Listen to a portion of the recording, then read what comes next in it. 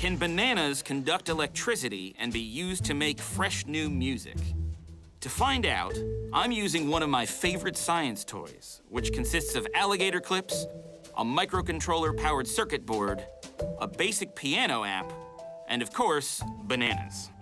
Do you think we'll be able to make some music using bananas? Nicole, do you want to try? Come on over.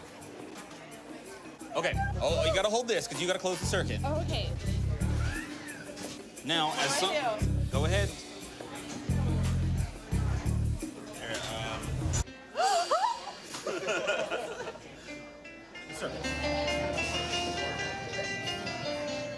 Here's how it works. You plug the circuit board into a computer, which thinks the circuit is a USB keyboard. When you complete the circuit through the bananas or anything electrically conductive, the computer thinks a key has been pressed. Play us a song from the public domain, Nicole. It's not a perfect piano, but it's a piano, pretty much. It's a bananio. I love how hyped you are on this. A small amount of electricity flows from the laptop, our power source, to the bananas. Bananas are conductive because they have a lot of water in them. Bananas are about 74% water. With a circuit conducting through the bananas, the piano app reads the signal as a piano key. I'm Beethoven in another life. Exactly. Water contains ions which allow electricity to move through it.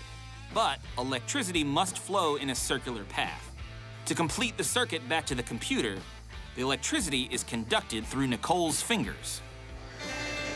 There you go. I'm sorry, I'm just gonna keep doing this all day. I'm not gonna work anymore. Oh my God. She's starting her new career. So here's something to think about. Since both human beings and bananas are largely made of water, we're both conductive and electricity can pass right through us. Just one more thing that humans and bananas have in common. Yes, that's sick.